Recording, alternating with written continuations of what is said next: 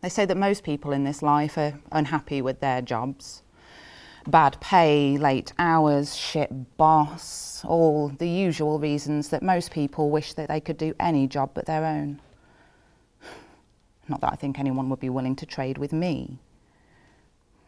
I'd give anything for my biggest concern to be whether or not I'm finally going to get that raise I think I deserve this year. Instead, I've been stuck forever in the same bloody loop. No breaks, no holidays. Certainly no thanks. I know that I'm hated. And if I'm not hated, I'm feared. I'm tired of looking at the humorous side of things. I mean, there are some people who come in here who could do with winning a Darwin Award. like that poor sucker who died when her pet camel tried to mount her. Or the doting husband who suffocated when he stuffed 2 tampons up his nose to try and stop his snoring. Oh, and the overzealous man who overdosed on Viagra and died with the most alarming erection. Not the way you want your family to remember you. It may be some grim humour, but I guess it makes a break from the usual crushing illnesses, devastating accidents, and the ultimate kicker of bodily failures. Nobody wants a visit from me. I'm the last person anyone wants to see. You can't imagine the hate I get on a daily basis. This job should come with an emotional switch that I could just flick and not feel anything. Yeah, I'm burdened with empathy and sorrow for every life I affect.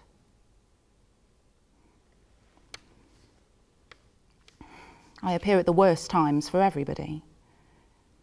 And even if the person I'm there for has accepted what I have to do, the rest of their group still cry at me and try to bargain and beg, but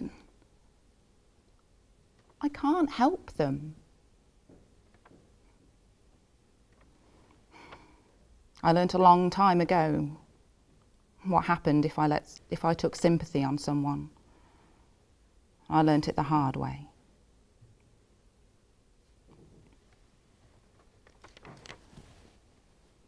His name was Oliver. I've been there for him through all his accidents and ailments.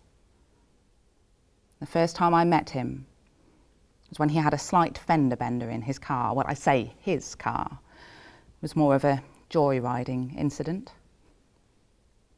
Ollie was a bit of a hellraiser in his youth, but he pulled through.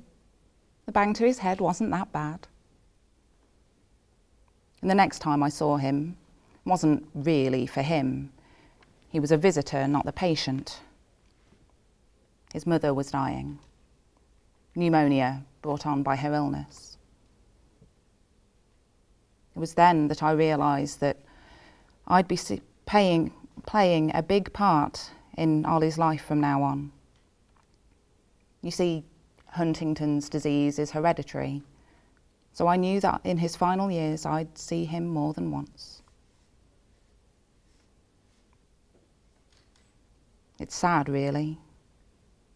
Through seeing Ollie through his worst times, I got to see how his life had changed, and I saw him go from a troublemaker to a husband and a father and an amazing man.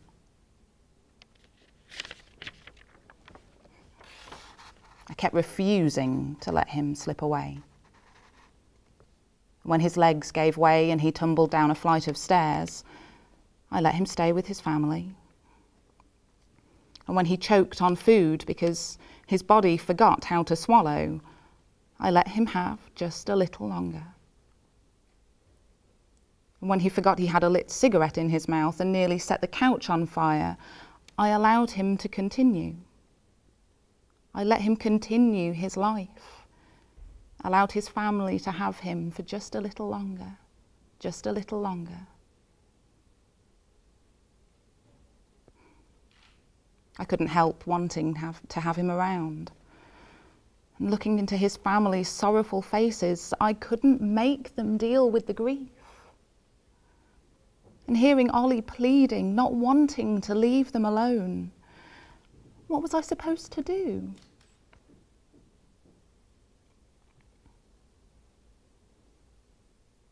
Looking back, maybe it would have been better if I'd just let him slip away.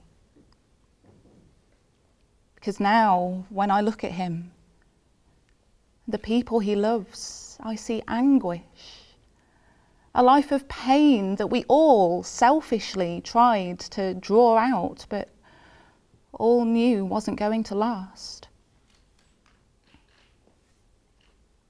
I could leave him just one last time.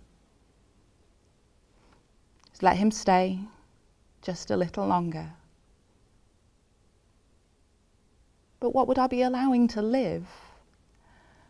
A soul full of hurt, stuck in a body that stopped being able to function for itself. Seeing Oliver for the last time, I knew this was it. Spending your days being hooked up to machines isn't living. He was having one of his rare moments of clarity when he actually remembered who his family were and that they all loved him. And it was the perfect moment when his heart rate began to slow. And he finally looked my way, and I could see in his eyes that he knew what I was there to do, and he was accepting, and he was fulfilled. And it was time.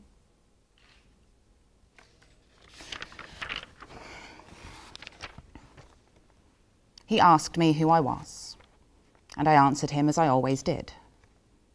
I've been called many names: Thanatos, Anku, Yanlu, the Grim Reaper. But I'm the angel of death. That's how I see myself.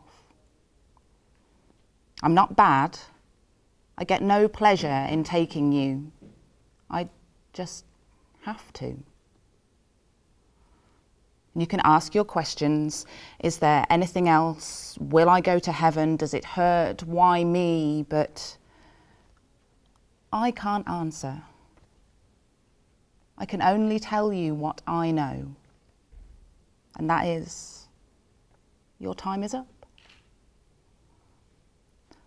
I can guide you through it.